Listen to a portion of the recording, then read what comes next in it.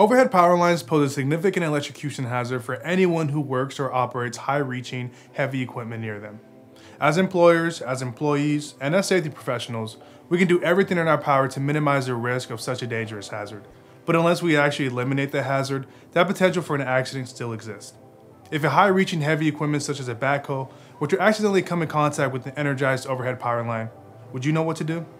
Hi, I'm Sergio with A&H Safety, and in this video we'll be going over what happens when a piece of equipment contacts an overhead power line and the procedures to be followed if this happens on your site.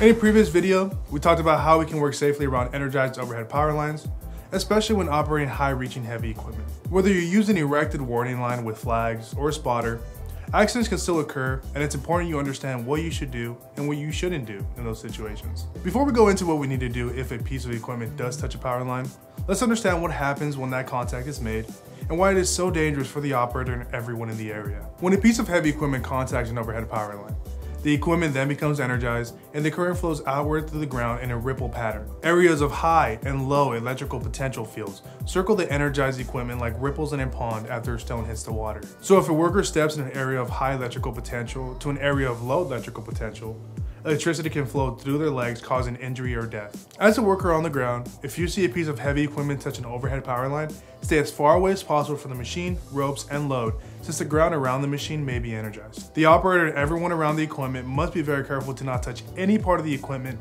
and the ground at the same time. If this contact is made, an electrocution, injury, or death can occur. As the operator, if you strike an overhead power line, remain in your cab and try to remove the equipment from contact by moving in the reverse direction from that which caused the contact. If the piece of equipment cannot be moved away from contact, the operator should remain inside the cab until the lines have been de-energized. Most equipment nowadays have insulated cabs, so the operator will be safe from electrocution inside that cab. Bailing out of the equipment should only be considered if there's a more immediate hazard present, such as the equipment catching fire.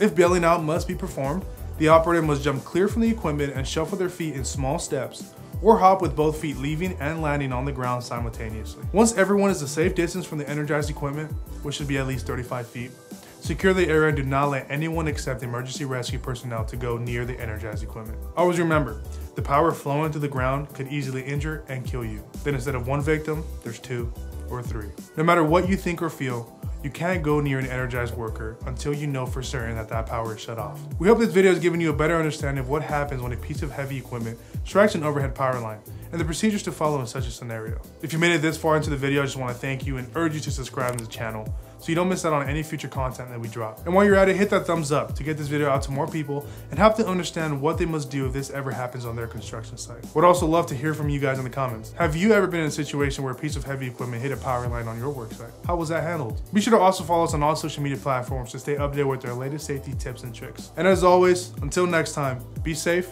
and thank you.